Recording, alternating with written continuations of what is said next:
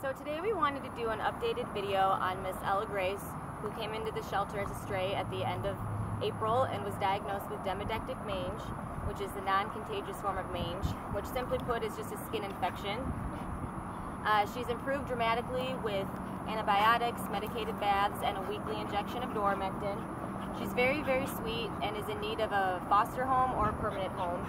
She does need some obedience training, but like all dogs with persistence and hard work, she'll come right along.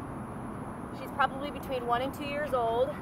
She's good with other dogs, has a lot of energy, and would benefit from a family or an individual who goes on lots of walks and runs and can play with her and let her let loose all the energy that she has.